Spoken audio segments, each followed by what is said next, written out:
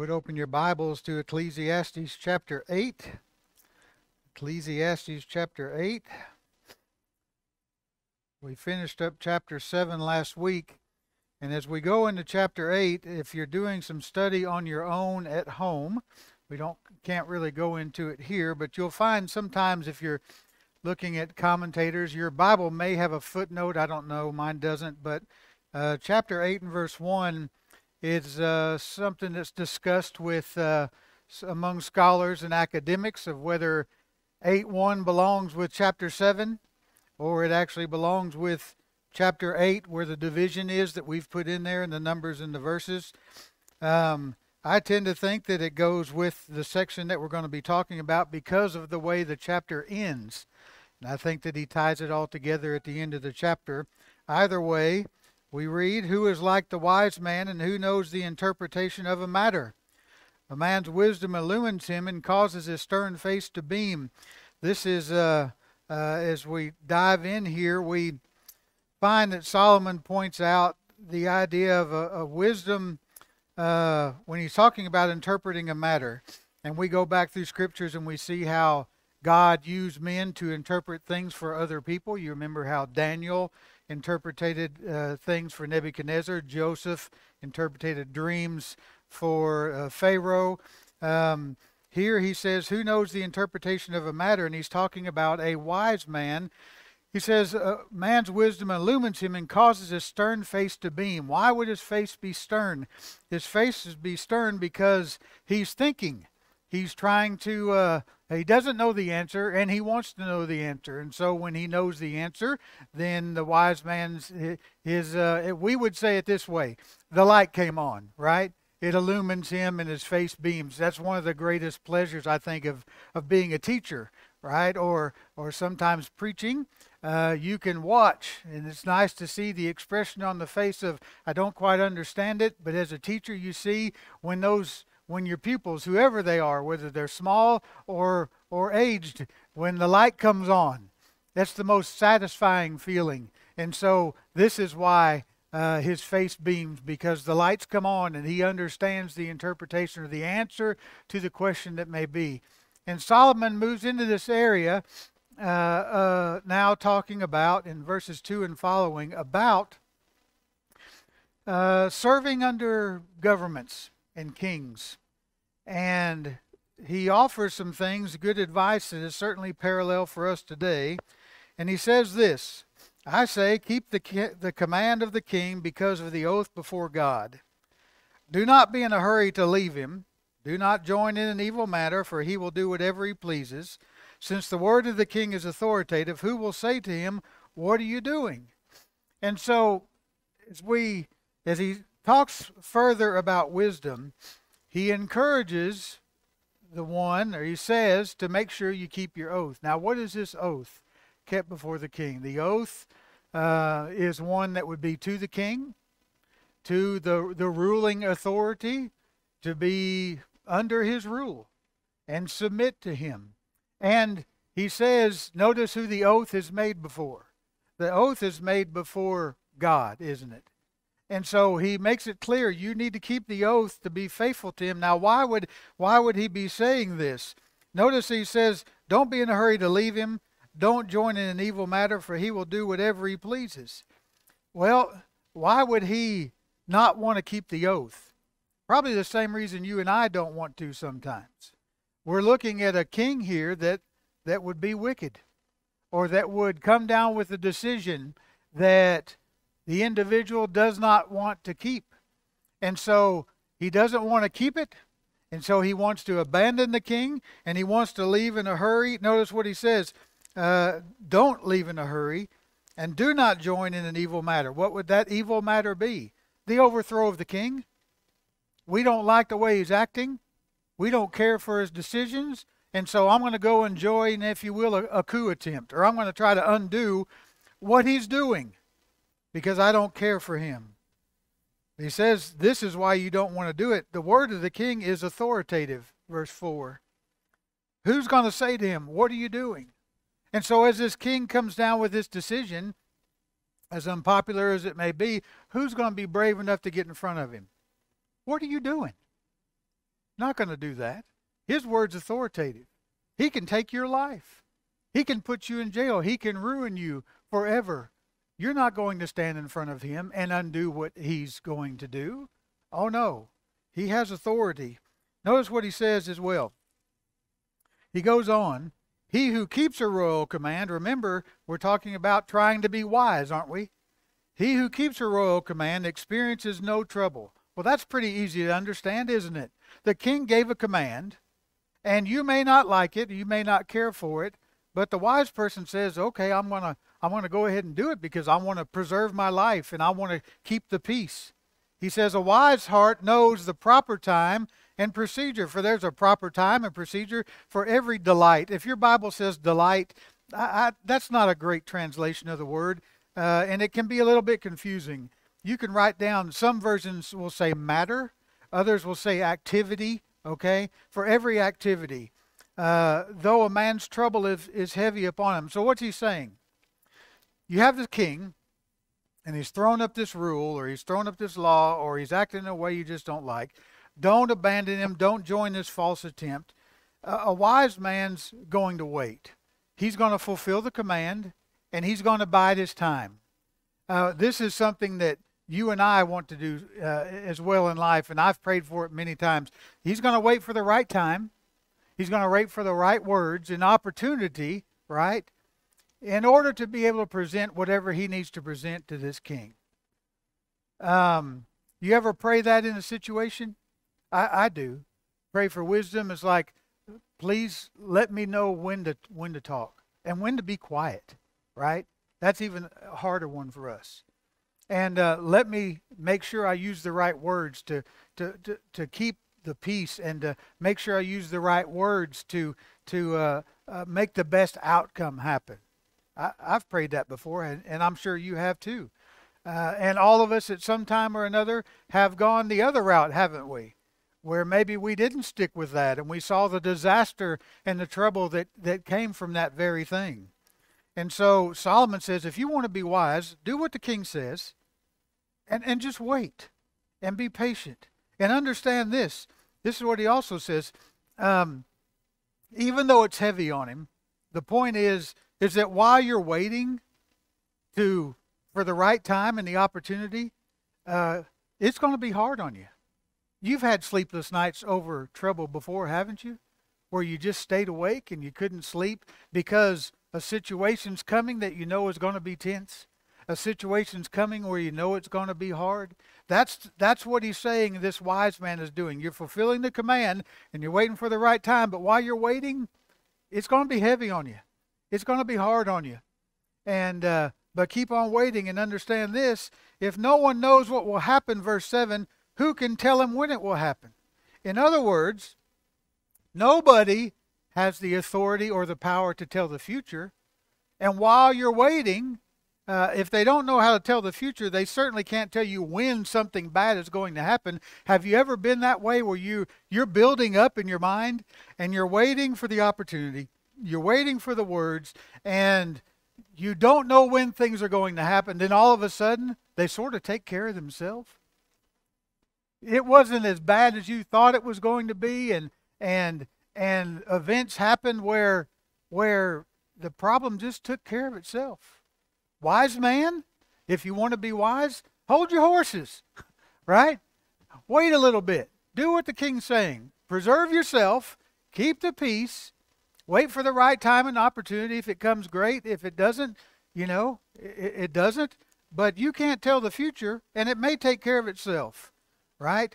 And so when we think about this aspect of it, it's easy to bring it forward to us today, because while we don't have evil people in government today, I just wanted to see if you were awake. Look, we've got folks in government just like this, don't we? I don't like them. I don't appreciate them.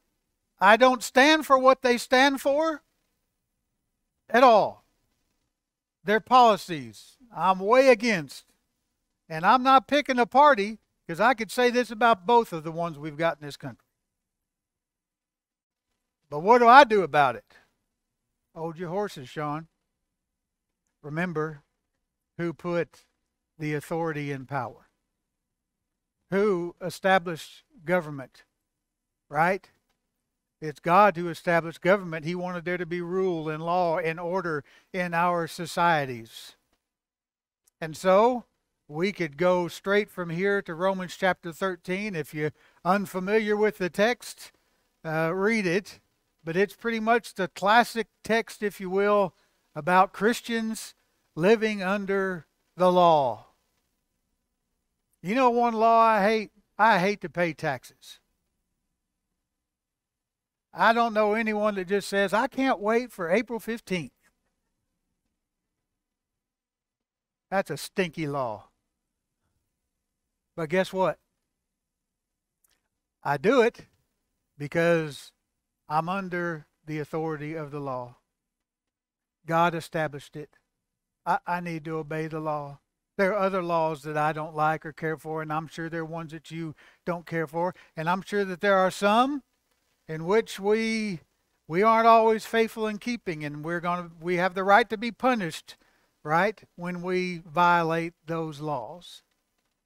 But the fact of the matter is this: no matter how wicked the ruler is, how bad his policies are, how much we just don't like him or her, we've got laws to keep. And we serve a higher power. And that higher power says, do what the law says. Now, we know there's an exception to that, right? We do. If a government, someone in authority says, I want you to no longer worship your God, or I want you to make sure that you do not claim Christ as Lord. Well, what do? Well, we're going to deny that one, aren't we? As Peter and the rest of the apostles stood before the governing authority of their day, Acts chapter 5, and those men said to Peter and the apostles, we strictly commanded you not to preach in his name, and yet you've put this man's blood upon us and spread this teaching throughout the whole city. And Peter responds as we should respond, whether it's right to you or you do what you want to do. But we need to obey God rather than man. So if we get to a point, and I pray we don't, I really do, get to a point to where government tries to oppress us and make laws to stop us, that we will say, this is where we draw the line because this is where God drew the line. We're going to do what he says, not what you say. But until that time, they make laws and they don't violate God's word, no matter how much they aggravate the mess out of us. We just have to do it. That's the idea behind being submissive. See, submissive is easy when you agree with the law. Submission in relationships is easy when you agree with each other, right? But submission in the Bible is making sure that you bend to the will of the authority. In this case, we're talking about governments. We bend to their will. And we do it against what we really like or care for. Why? Because we love God. Not because we care for what they're doing. But we respect, love, care for, and want to serve God. That's being submissive.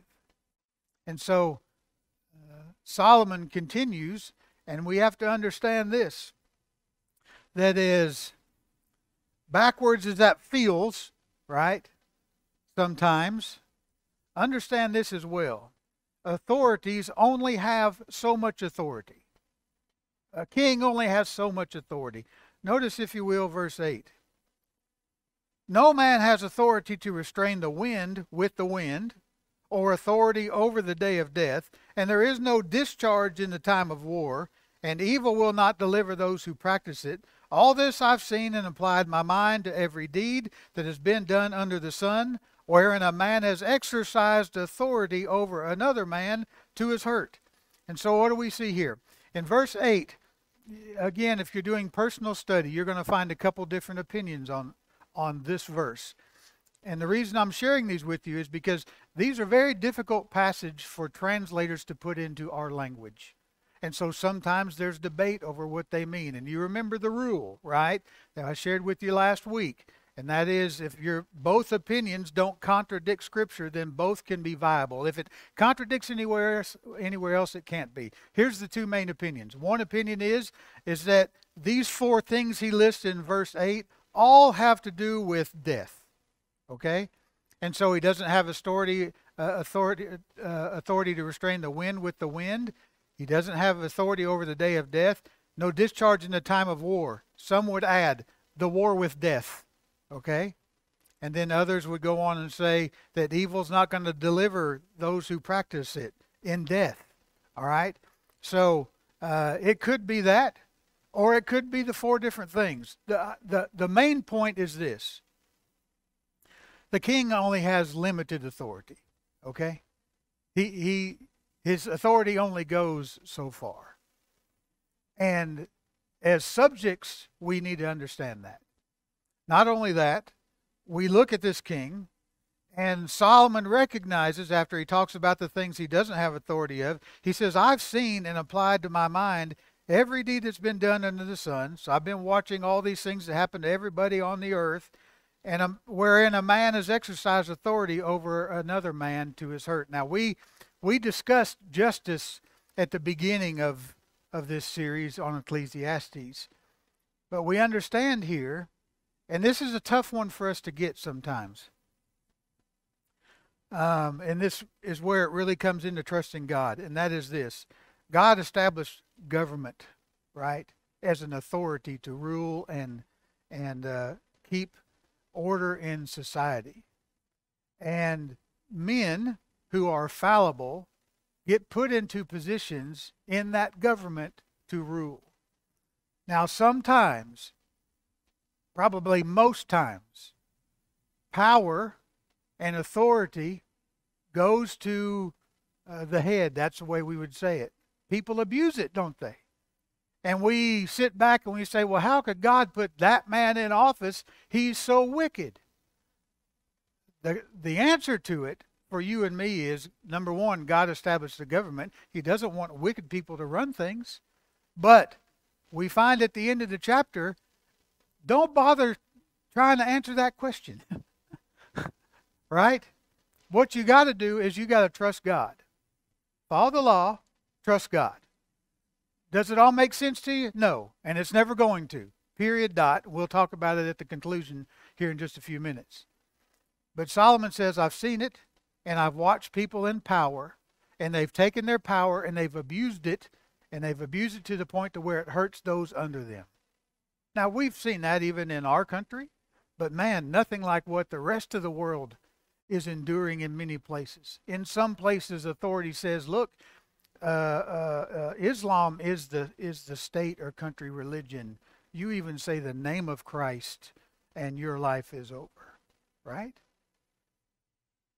And we could go on and on and on about that type of thing. But men abuse power. And as long as governments exist, which is going to be until the end of time, there will be fallible, sinful people, wicked people that are in those offices in a lot of places. And they're going to abuse that power. They only have so much authority, but they abuse the authority they do have. Well, things aren't always as they appear with these leaders either, are they? Notice verse 10. I think it's interesting. Solomon continues on. So then, I've seen the wicked buried, those who used to go in and out from the holy place, and they are soon forgotten in the city where they did thus. This too is futility. And so he continues this idea of, I believe, the rulers. And he says they used to go in and out to the holy place. Now, Some commentators are going to say synagogue. On Wednesday night, those who are here, I'm going to ask you why that can't be the case here. I believe it's the temple. But what we're looking at is we're looking at a leader, a government official, a politician going into worship. But he says he was wicked and he was buried, right? Aren't you glad our politicians don't use religion as a platform to gain votes?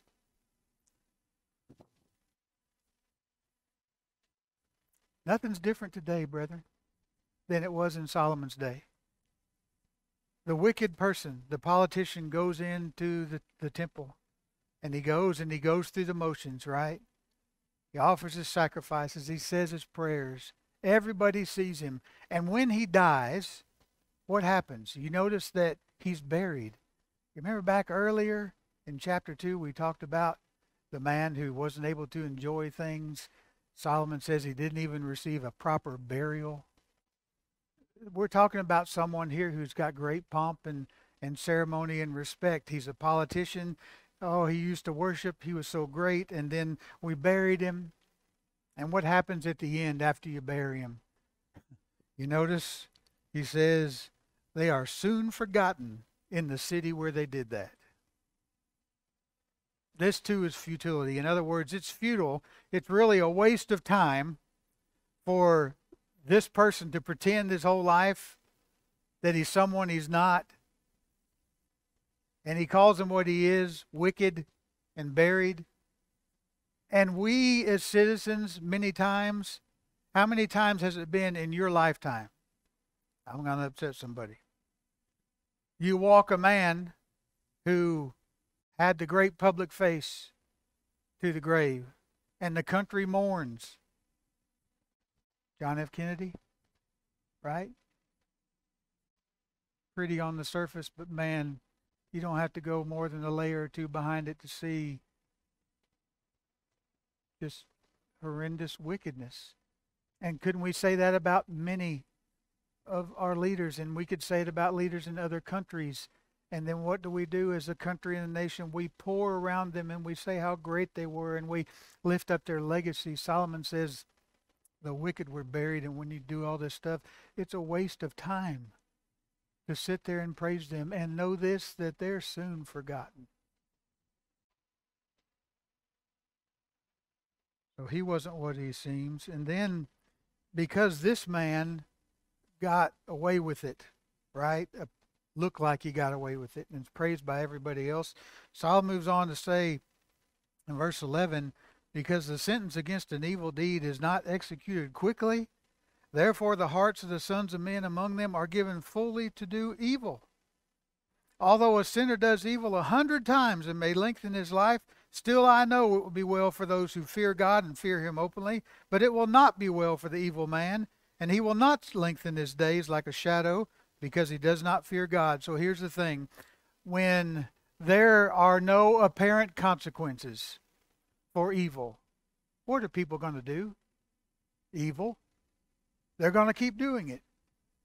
When sentence against an evil work is not executed speedily, let me ask you, well, I know the answer to this. Aren't you glad that God doesn't punish the way he used to? Right? I think about Uzzah. You remember Uzzah? As David was moving the ark and no one was supposed to touch it, it rocked a little bit, and Uzzah, probably just out of reaction, reached up to steady it, and guess what? Bam! He's dead. Not a good day for him. Instant death. Nadab and Abihu. Oh, we're going to take something different to worship. Fire consumed him on the spot. You remember the man who picked up sticks on the Sabbath day in the book of Numbers? Death, right? Instant death. Let me ask you, you think that when Aaron watched his sons and his two other brothers were there watching Nadab and Abihu, when they burned up right in front of them, do you think that was a deterrent? You know, if you go to Singapore, Singapore has some pretty stringent laws there, and if you get caught with drugs in Singapore, it's a death sentence. Not a lot of drugs in Singapore, right? But here's the point is, when sentence isn't executed quickly, then we think we got away with it. That's why, part of the reason why we think, oh, I can go on and live and sin and do what I want to do. No, no consequences, right? Not going to pay for it, you know. But understand, it's not going to work out well for you if that's the life you're going to live. Solomon makes it clear. He says, even though a sinner does evil 100 times, it may lengthen his life. Now, this can be confusing because in verse 12 he says he can lengthen his life. In verse 13 he says he can't lengthen his life. What's he saying? He's saying this: why, it may appear to you and me that this man's got away with wickedness over and over and over, and he got to live to a ripe old age, right? Understand, he's not going to get away with it. I know that it will be well for those who fear God and who fear him openly. It won't be well for the evil man. He won't lengthen his days. On the other side of the coin, there are people who live an evil life, and because of their evil life, they die before their time, if you will. They don't live to be a ripe old age. They're not going to get away with it either. Their life is cut short, and afterwards isn't any good for them. So who's it going to be good for? We see the central message of the book. It will be well for those who fear God, who fear him openly. Now, I think this is a very important point for you and me. When we read that we need to fear God and fear him openly, may I ask, if Christianity for you, if Christ your Redeemer for you, is something that you keep private? We're sort of that way in society, aren't we? That's the way we are now. We've got our nice homes, and especially with our pandemic mentality, we've made nice offices at home. We've got our nice comfy sofas. We've got our big old jammy TVs, and we stream everything in the world, and we can shop there, and we make sure Amazon brings us what we want and our groceries, and I don't have to leave. Who knows you're a Christian? Who knows that you follow God? When we go out in public, when we're around other people, and I would say that us being here this morning is a great example of how we are fearing God openly. Anyone can come here. We don't have a closed service.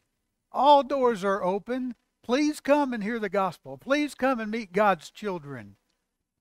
But as when we're trying to make application and pull it to ourselves, aside from doing this, when we leave here, people know we follow God.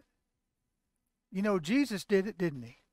I think about Jesus in the temple. There's a couple of passages in the New Testament where he's in the temple, and or they're coming out to get him before his crucifixion. He says, "Why are you coming out to me as robbers? I was daily in the temple. I spoke openly to you. I didn't do anything in secret," John 19 says. He was a public mouthpiece for God. Isn't that what you and I should be? If we want it to be well for us, we're going to fear God openly, right? We're not going to cower behind being a monk or being on our own or silence. We've got to let people know, I serve God Almighty, right? He wants you to be part of his family. Well, he continues on, and we find this. If things appear this messed up as far as leaders go, and evil getting away from things, we know we need to fear God. He says, but there's also a futility that's done here. And this really ties in well with verse 10, I think. And we've talked about this in chapter 7, and I'm not going to go back over it, but he says there's a futility, a wasted activity which is done on the earth. There are righteous men to whom it happens according to the deeds of the wicked. On the other hand, there are evil men to whom it happens according to the deeds of the righteous. I say that this too is futility. And again, we talked about it. Good things happen to bad people. Bad things happen to good people. Always going to be this way. And so what are we supposed to do about it? Here's what Solomon says. Verse 16 says, So I commended pleasure, for there's nothing good for a man under the sun except to eat and drink and to be merry, and this will stand by him in his toils throughout the days of his life, which what? What does it say? Which God has given, right? To him under the sun. And so, here's what you do. When you're looking at the world being upside down, and all backwards, and evil ruling, and righteous people being treated horribly, trust God, fear him openly, eat, drink, and be happy. Not the idea of wickedness, but be joyful and appreciate the blessings of today. Okay? And he goes on to give us this reminder, and he says here, if I can get these extra eyeballs open. He says, when I gave my heart to know wisdom, and this is why I tie 8:1 in with it, to see the task which has been done on the earth, even though one should never sleep day or night, I saw every work of God. I concluded that man cannot discover the work which has been done under the sun. Even though a man should seek laboriously, he will not discover. And though the wise man should say, I know, he cannot discover. So here's the thing. Eat, drink, and be merry. Be happy about it. And understand this.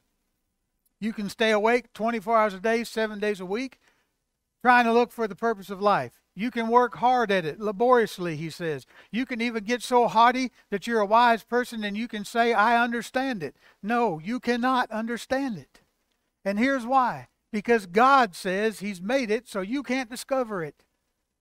Don't try to pick apart the complexities of life. Let me tell you what. If God wants to keep a secret from you, he knows how to do it. So instead, let's be happy today. Let's fear God openly.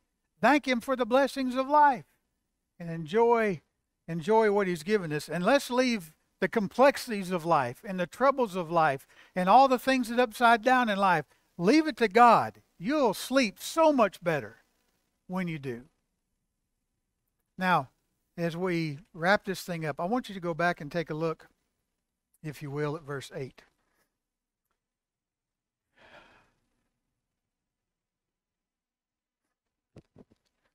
In verse 8, as he's talking about this authority, sort of struck me yesterday, and I think it's profound, not because of me, but because of the Lord.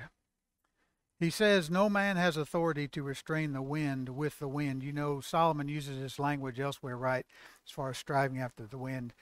He says, no man has authority to restrain the wind with the wind. And I couldn't help but think about Matthew chapter 8, when the disciples are out on the Sea of Galilee, and the storm arises, and he is asleep in the boat, and they come and say, Master, we're going to perish. And he says, oh, you of little faith. Right?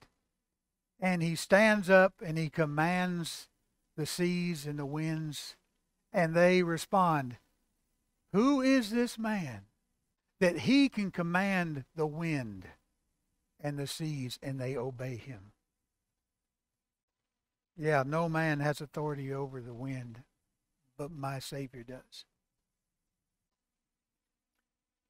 No man has authority over the day of death. And I think about Revelation chapter 1, verses 18 and 19, where the Lord says, behold, I was dead, but I am now living evermore. I have the keys to death and to Hades.